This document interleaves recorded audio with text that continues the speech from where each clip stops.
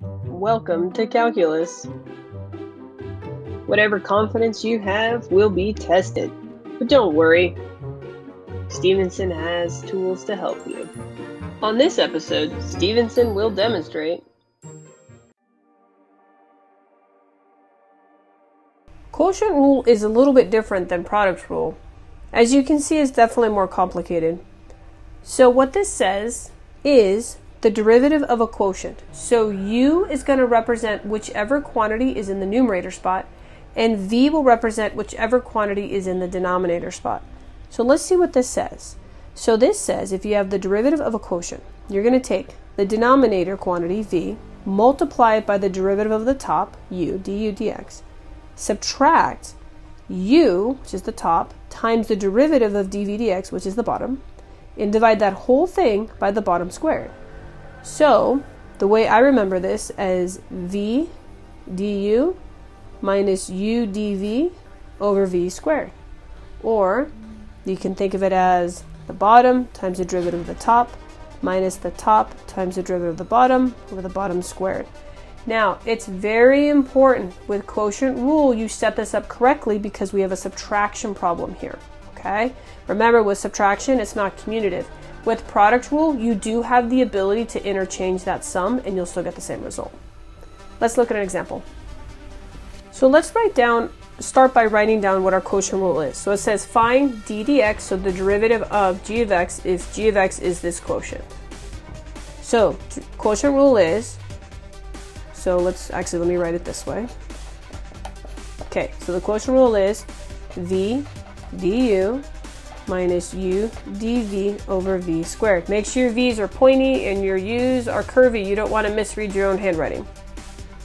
So the next step is to identify what is u and what is v. In other words, what is my numerator and what is my denominator. In this case, my numerator is x squared. And I'm going to need a du. So using power rule, du is 2x. Next, let's look at v. v is the denominator, which in this case is x minus 9. dv, this is linear, so the derivative of it is just the slope, which is 1. Now, let's put it all together. Here we go. v times du,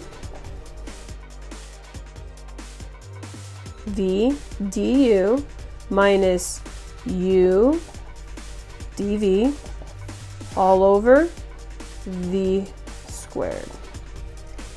Now, if this is a free response question, stop here. Don't continue. However, we're going to practice simplifying this because we need to have that skill strong, and it could come up as a multiple choice question. So I am not going to do anything to the denominator.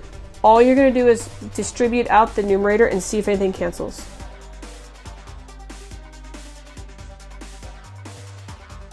Now I'm going to stop at this point. You may be saying, but Stevenson, you can factor an x out here. You're right. But if I factor an x out, it's not going to help me reduce anything further. So there's no purpose in actually taking an x variable out. So this would be my final answer. Let's look at another example. In my next example, why don't you try this one first? So pause the video now before I begin. Just like before, what we want to do is figure out what is our numerator quantity. We're going to call that u. And what is our denominator quantity? We call that v. Remember our quotient rule. Let's plug in our values.